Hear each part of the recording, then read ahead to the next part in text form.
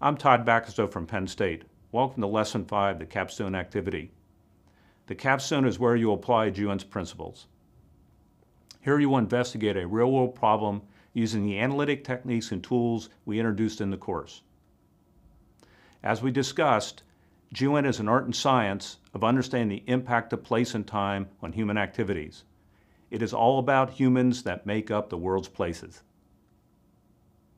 The GUENT professional studies and describes the changing pattern of places using words, maps, graphics, to explain how these patterns have come to be, unraveling their meaning, and anticipating changes in patterns for the decision maker.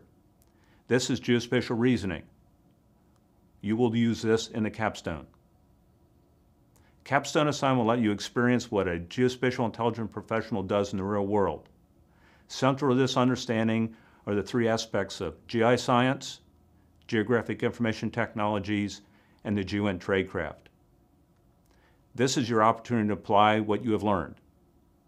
At the end of the capstone exercise, please don't forget to complete the final exam.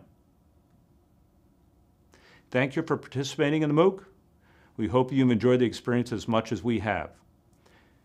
You are now part of GUENT's growing worldwide community. Please stay in touch with us. I wish you the best in your future endeavors, and thank you for participating.